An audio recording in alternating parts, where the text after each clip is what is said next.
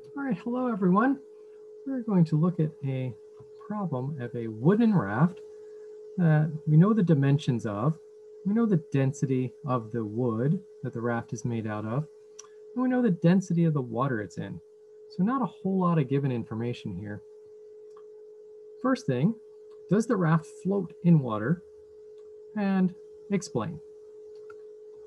Well, for this, the answer obviously is yes, because the density of the raft is less than the density of the fluid.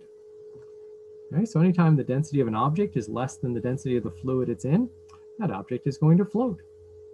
That's the reason a helium-filled balloon will float in a room filled with air.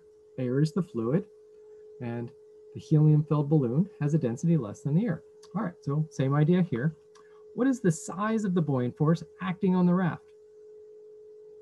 Okay, well, we know that buoyant force is equal to rho times g times v.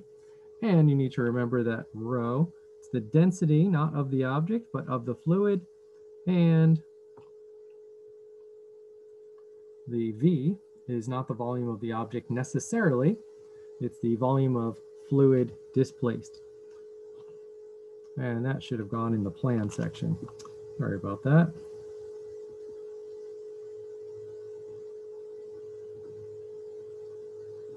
And up here, we can draw our raft.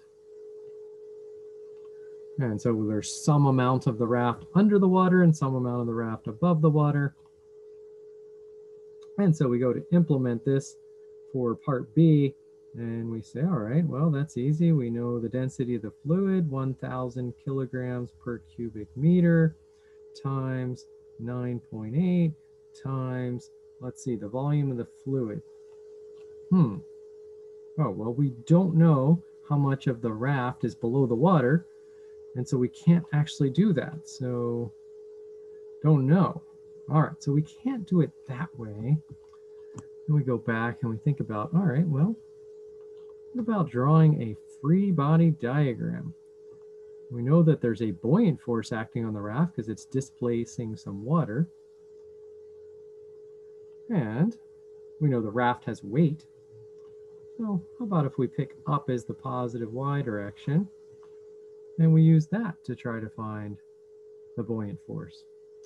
It's going to have a positive value because we're using Newton's second law to find the magnitude. It's going to have units of newtons. All right, so Newton's second law is another chance to be able to solve for this. Buoyant force minus, we don't know the weight of the raft. We don't know the mass of the raft. Oh, but we can find it.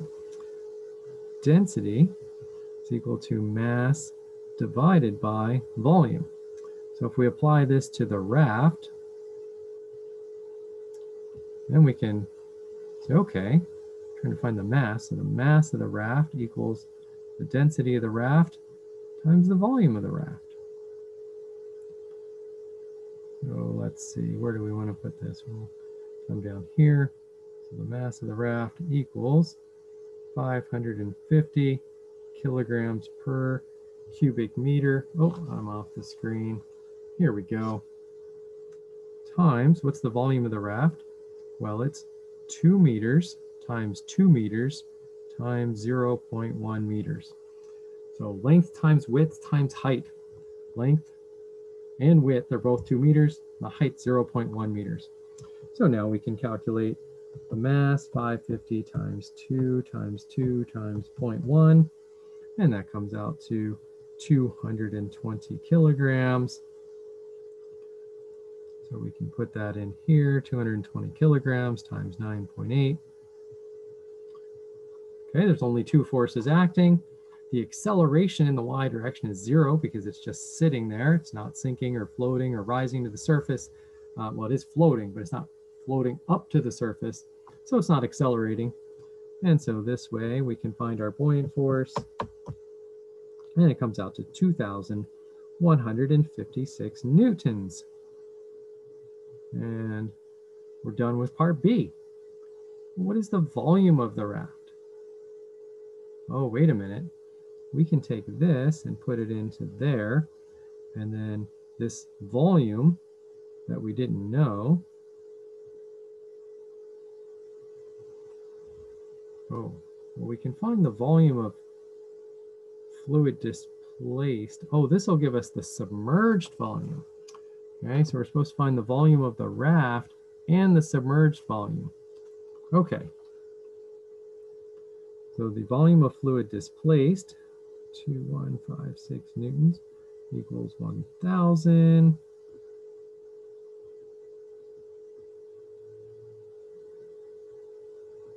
All right, so we can easily solve this for the fluid, volume of the fluid, that is. So we just divide by 1,000 and we divide by 9.8.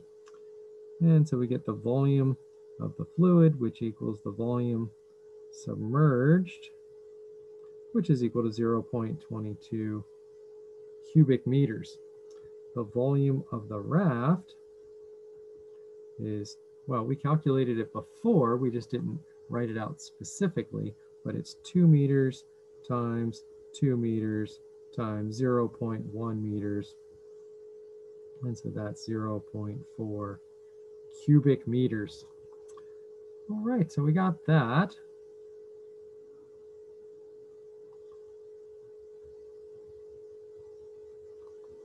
There's our answers for part C. And finally, what percent of the raft is below the surface? Well, we figured out that 0.22 meters of it is under the water out of a total of 0.4. And then we multiply that by 100 and we get the percent submerged as 55%. There we go. Is it complete? Yes, it is. We answered all 4 parts. The signs of the answer is correct. Well, I actually didn't put these in here, but we expected our volumes to be positive and have units of cubic meters, and our percentage to have a positive value and no units. And let's see. So signs are correct. The units all make sense. The magnitudes, well, the percentage, that part makes sense. It's less than 100. We'd gotten a negative value or a number greater than 100. That would have been bad. So that's a reasonable value. And I think all our other values sort of hard to tell. All right, so we're all done.